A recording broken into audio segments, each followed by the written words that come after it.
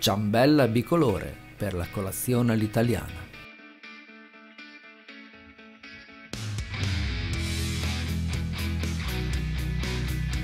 In una ciotola mettete la farina,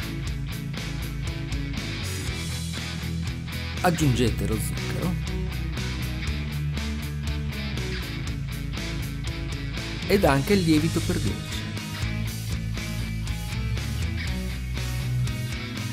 L'olio di semi,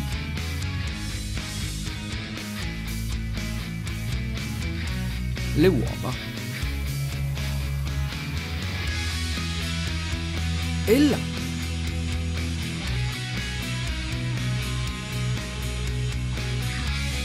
Cominciate a rimescolare gli ingredienti a mano.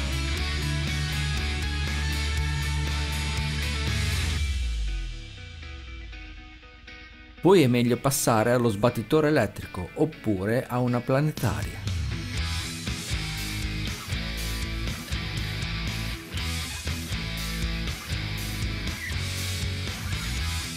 Dividete il composto in due ciotole.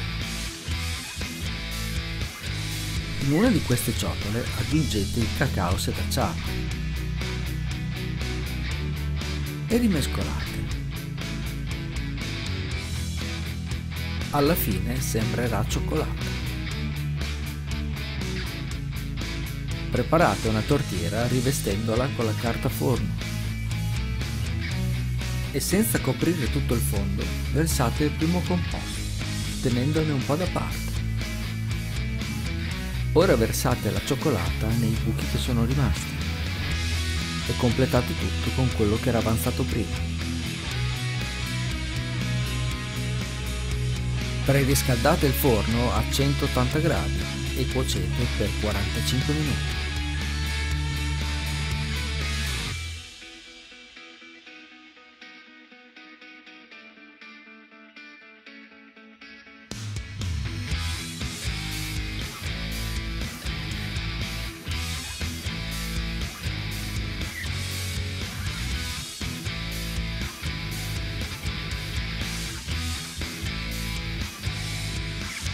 Se ti è stato utile, metti un like e iscriviti al canale.